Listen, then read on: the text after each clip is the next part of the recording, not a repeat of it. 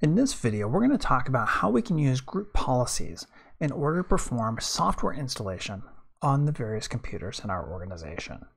It's a quick and easy way to be able to get software deployed out through your entire organization. Has a lot of power and flexibility, and it's a great place to go if you don't have some of the more advanced systems administration and configuration management tools such as SCCM or other configuration management tools. So let's go ahead and take a look into this. So in order to do this, what we do is we open up Group Policy Management Editor. I've already got it in here. I'm going to create a new group policy. And so I'm going to go ahead and right click, create new GPO in this domain and link it here. In this example, I'm going to install 7-Zip. 7-Zip, it's a free tool that you can download that allows you to both compress and decompress files. And because I'm going to do that, I'm going to actually name this group policy Deploy 7-Zip. Okay. With that done, let's go ahead and open that up. Sorry, let's edit that. And there's two different ways I can deploy this software. First off is I can deploy it to the computer. So under Policies, Software Settings, and then Software Installation, I can right-click and say New Package. And I can deploy it to the computer, and therefore all the computers that get this group policy will get this software. Yeah, we'll actually come back to that here in a second. The other option is to under User Configuration, Software Settings, Installation, I can then deploy the package here. The difference here is in one, I'm deploying it to the computer, and the other, I'm deploying it to the user. Now, the user has a little bit more flexibility than the user does, or than the computer does, simply because the user might be moving from computer to computer. By deploying it to the user, then that means we are deploying software for whichever computer that user may be on, as opposed to deploying it on the computer, which might mean that one, we're either deploying it to everybody, or we're possibly deploying it to a subset of computers that are single or limited use.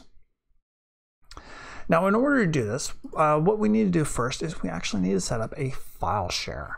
So I'm going to go onto my C drive. And this is kind of a quick and dirty way to do it. You wouldn't want to do this on the C drive. You'd want to, or on your domain controller.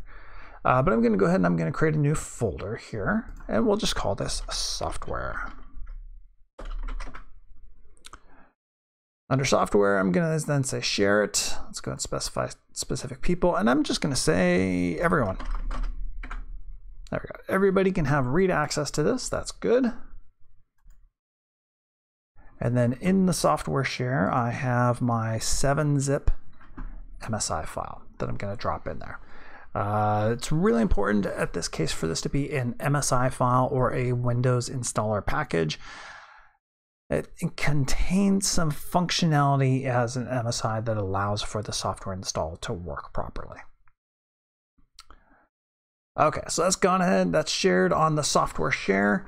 Very briefly, if I look into the computer configuration, new package, I can't just point this to the C drive. I can't just say, yes, on this PC, go to the C drive, software, and 7-Zip. It has to be on a network share. And this specifically tells me, hey, this doesn't look like a network share. Are you sure this is where you want it to be?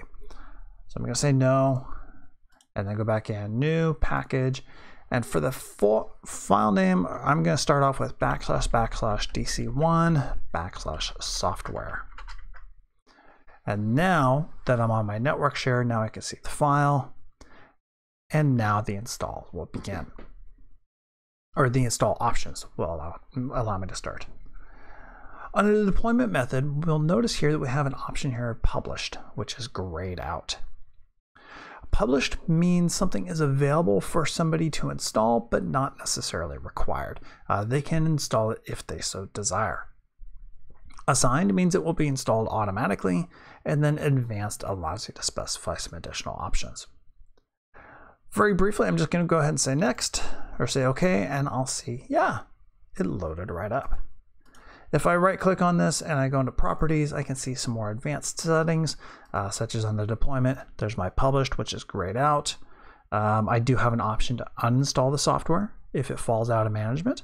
In this case, if it's a computer, if you're in the GPO, you get the policy, you get the software. If it moves out of the GPO, then the software gets uninstalled. Advanced. There is possibilities to do some upgrades on here. So if you have an older version that you've then upgraded, this allows it to be a little bit more intelligent and auto upgrade for you. You can specify categories under add or remove programs on the computer.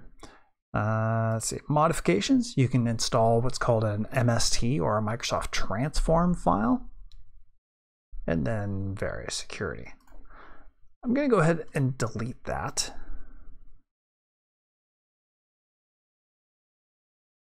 And then I'm going to do the same thing under user configuration.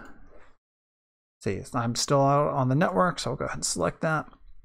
I see now that publish is an option, so it can now be optional to the end user. And I'll go ahead and I'll choose that.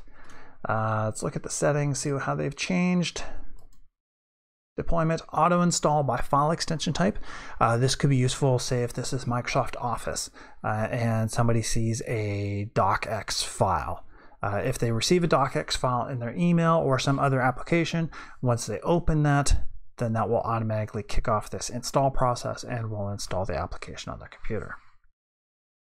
Uninstall, so if the, in this case it's deployed to a user logs into a computer and it installs the software.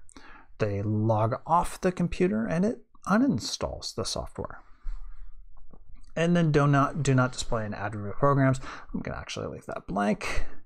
User install options, basic or maximum. I'll leave that as maximum. And then these are the upgrades, categories, modifications. Those are all the same. So I'm going to go ahead and say OK, and I'm going to close this group policy editor and confirm, yes, it is deployed to my domain. So now if I jump onto my second machine here, of which I am logged in currently as a test user, I'm going to go ahead and open up a command prompt and run this as an admin. And then I'm going to run gp update/force just to get the latest update of the group policies.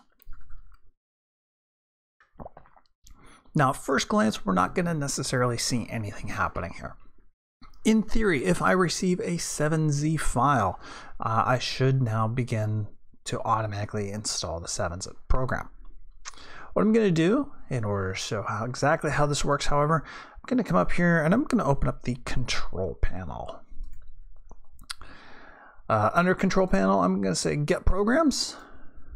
And here we see my 7-zip program that I just configured in group policy. Go and click on that and say install, and it begins the install process. Now I could have chose to use the minimum install screen there, as well as included a transform file to allow it to go quicker and easier. In this case, it was an example, so I made it as basic as possible. At this point, I now have 7-zip. Let's see.